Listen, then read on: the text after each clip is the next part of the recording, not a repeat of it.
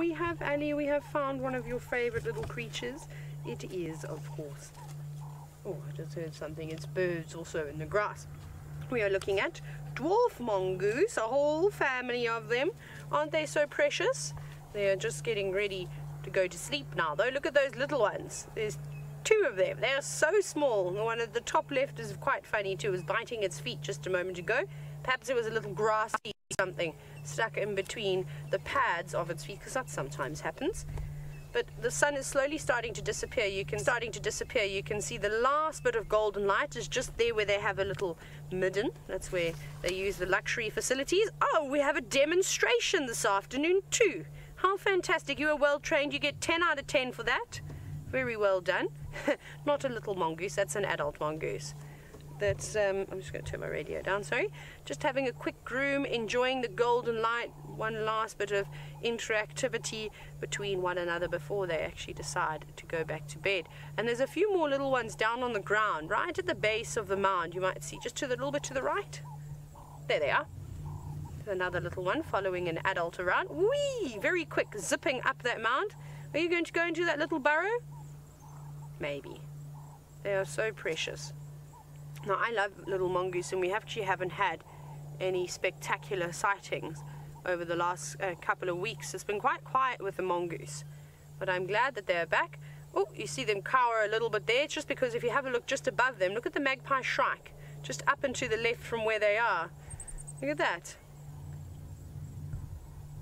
So how amazing is this little relationship that they have? Now, machine gun nest, you say they're just going about their business. They are indeed.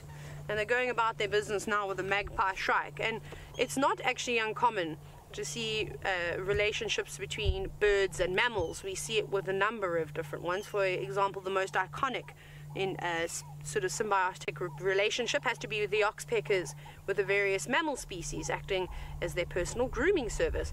Now, the magpie shrike is not doing that. It's just hoping that as the mongoose move around in the grass, like what we saw with the Inyala and the Birchall starlings, they'll also kick up insects, and they'll hope that the magpie shrikes will hope that they get the insect before the mongoose does, because that's what they're feeding on. They feed on little invertebrates. But look at that. They have very little light on their mound now, so they won't be getting warmth. They might be absorbing some of the warmth from the mound itself, but it will be nice and toasty inside there. Look at them, all grooming each other. And because they're so social, it is very important that they're constantly reassuring the bonds between one another. So grooming is the perfect way to do so. Beard, we haven't heard from you in a while. It's great to hear. Well, it's great to hear your name again. You've said that you love just watching these little guys. They are. It's great. Now, there's a bird that's shouting about, and you can see it's definitely got one of the adults' attention. As it keeps looking around, the one on the left, looking up. It jumped up a little bit higher.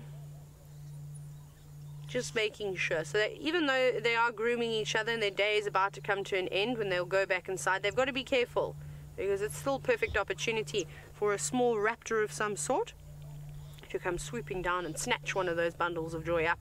And that would be terrible for us to see, because they are very cute animals, these guys. Look at them, they're so small. And the smallest little carnivore that we have out here. But they're very entertaining, don't you think? You can really just sit here and watch them, and one of the most amazing things to do is to actually go and perch yourself right down below that mound. I like to do it first thing in the morning, and then they're often, when they become relaxed, they'll just come and walk around you. They won't really touch you, but they become quite curious.